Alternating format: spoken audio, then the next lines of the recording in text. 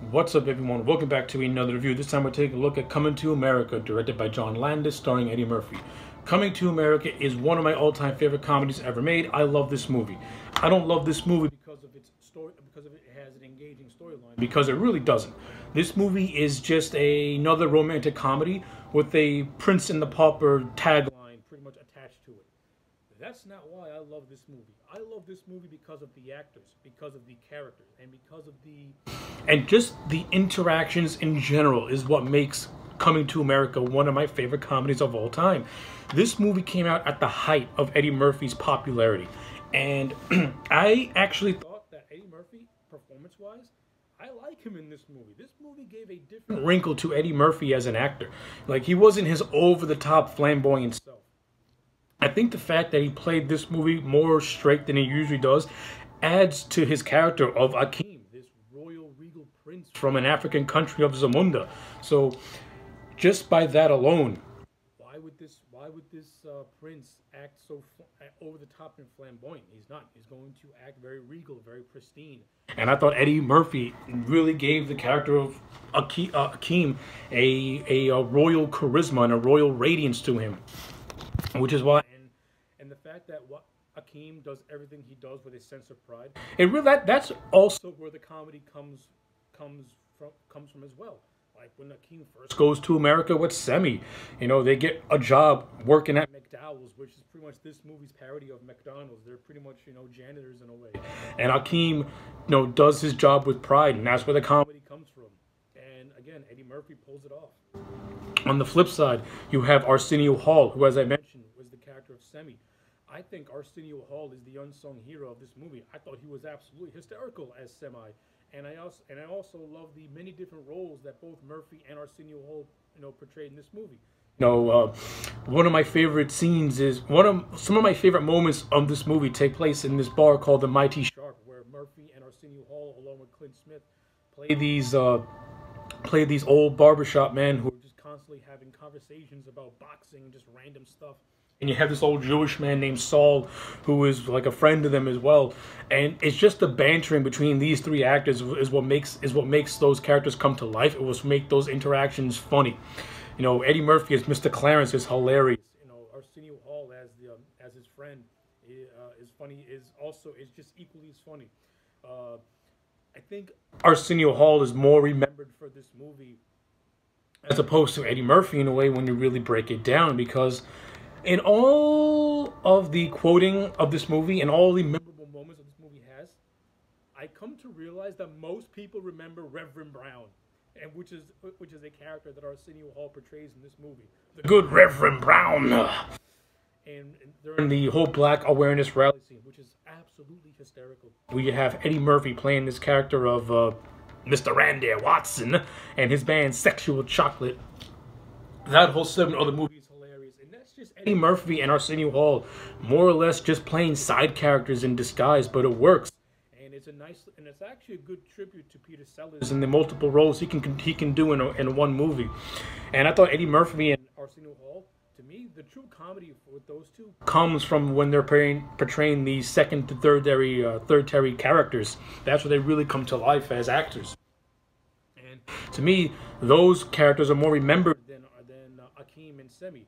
That's not to mention that's not to mean that Akeem and Semi don't have moments to themselves, because they do. One of the most memorable scenes is where they get into a conflict with this hold-up guy played by Samuel L. Jackson in one of his earlier roles. It's a fun scene, and I like it a lot. Not only that, I thought Murphy and Hall, just in general, they have really good on-screen chemistry with one another, and I buy them as being very, very close friends. And I'm actually kind of shocked that Murphy and Hall, aside from this movie, I can't recall any other movies they've done together as a comedic duo. I think this movie was only scratching the surface of what these two can do as a tandem, and it's kind of a shame that they didn't really do much. Hopefully, Coming to America 2, the sequel, the unwanted sequel, can recapture the magic that these two men had back in 1988. So I don't have high hopes for the sequel, but if it has the same magic and the same vision as this movie, then I think I can give it a pass.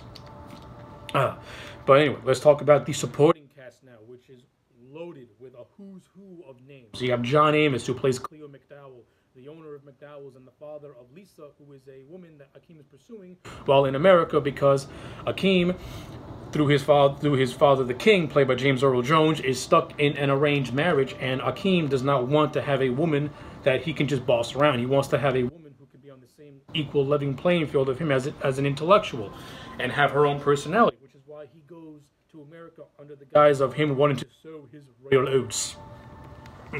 I want to say right now, I think Eddie Murphy and James Earl Jones as the king and prince of Zamunda, I thought they played really, really well off one another, and I would have liked to see more scenes with Murphy and Jones, because I like the whole father and son dynamic between these two. I think Marge Sinclair, who played Aeolion, the queen, I thought she was kind of underutilized in a lot of scenes. Other than that, I thought Marge Sinclair brought a elegant radiant as portraying the Queen of Zamunda, and I would have liked to see more scenes. I would have liked to see more scenes of her and Lisa having interactions, and her and Lisa having conversations about what should happen, about what they can do with Akeem when Lisa finds out that Akeem is of royal blood, instead of having the king pretty much chase her off, King Jaffa. But I do like the scene of John Amos sticking up for his daughter and saying, "Listen, man, I'm gonna break my foot up in your ass." So I love all that stuff. Not to mention, I think John Amos, like Arsenio Hall, he's another unsung hero of this movie. I think he's absolutely hysterical as Cleo McDowell, and I like the relationship that develops between him and Akeem as well throughout the progression of this film. You know, I enjoyed the stuff. And like I said, John Amos, he's a very, very funny guy. I like his work. I guess, as I mentioned, James Earl Jones is really good in this movie. Paul Bates has a cameo in this movie as Ua, who is the bodyguard of Akeem. I thought he was fine as well in the brief little scenes he's in.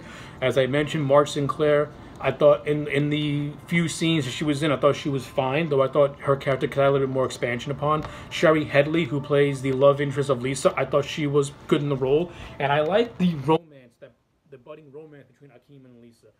It feels more like a natural romance and not like a forced romance. Like, the movie takes the time for Lisa and Akeem to get accustomed to one another, which is why when people say that this romance is underdeveloped, I don't understand what they're talking about. Like, the movie takes its time for these characters to develop a romance. They don't fall in love right away with each other.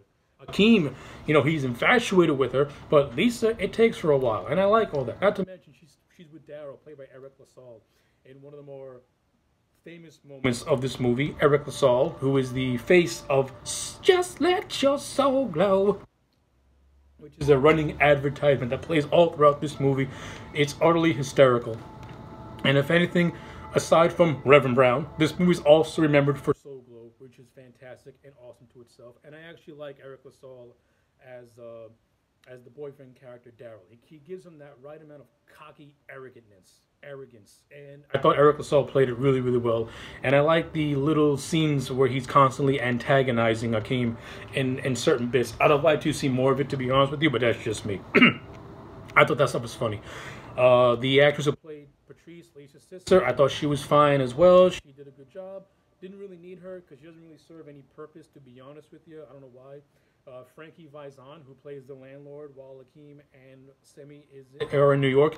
It's Frankie Vizon. He's awesome. He's hilarious, and I love him as the landlord in this movie. He's one of the more memorable characters as well.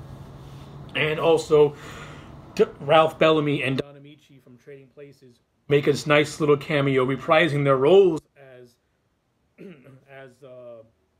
Mortimer and I can't remember who the other brother was for some reason. Damn, I can't remember.